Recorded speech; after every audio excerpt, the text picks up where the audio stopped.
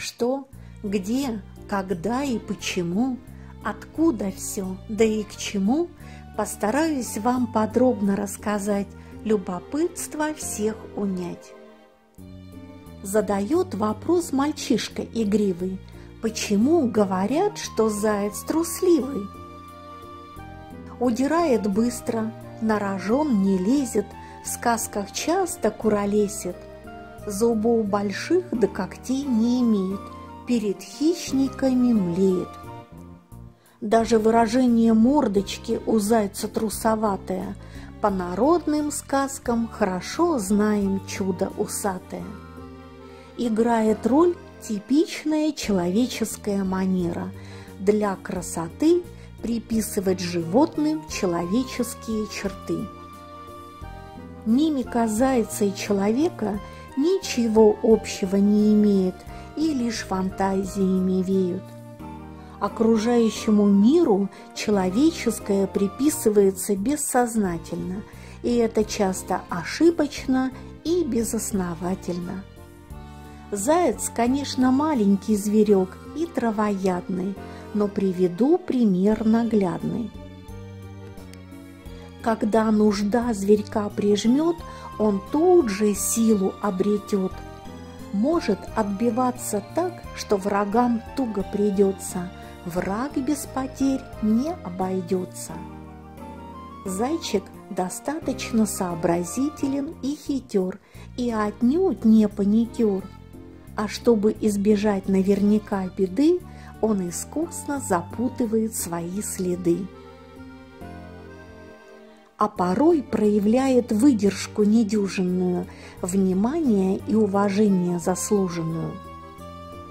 До последнего отсиживаясь в укрытии при приближении врага, самоорганизация зайца предельно строга.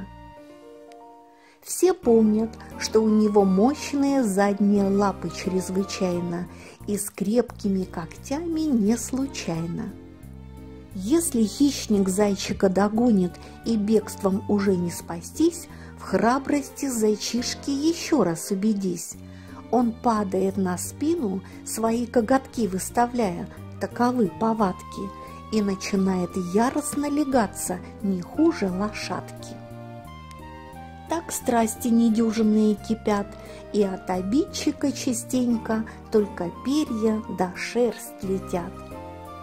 Может и зубы в ход пустить в ответ, и хотя клыков у него нет, а только резцы, покусанному от этого не легче, не будет рад он зайцем встречи. Даже не пытайтесь руками дикого зайца взять, не на кого будет вам тогда пенять. Мало не покажется, это точно, лучше с зайчиком знакомиться заочно.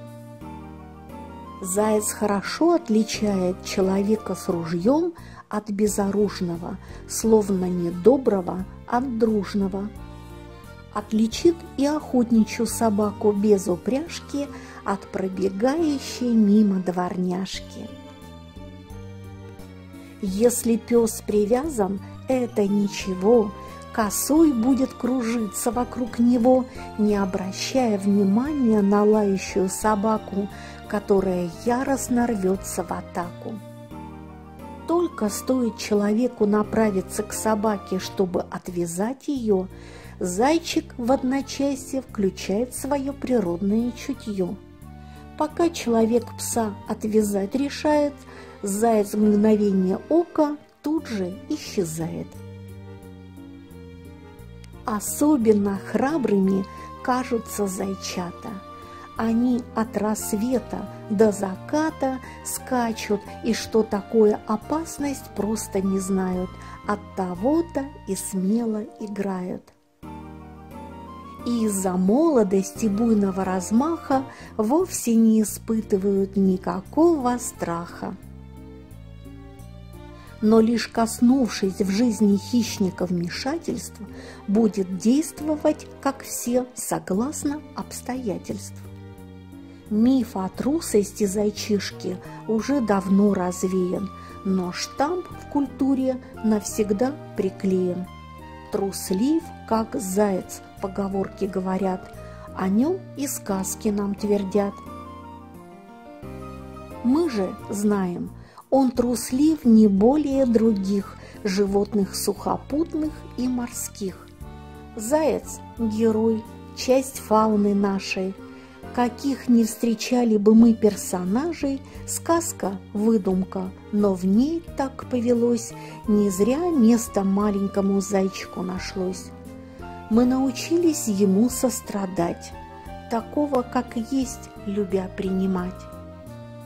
Сказки – лишь подтверждение жизни производной, прямое доказательство мудрости народной.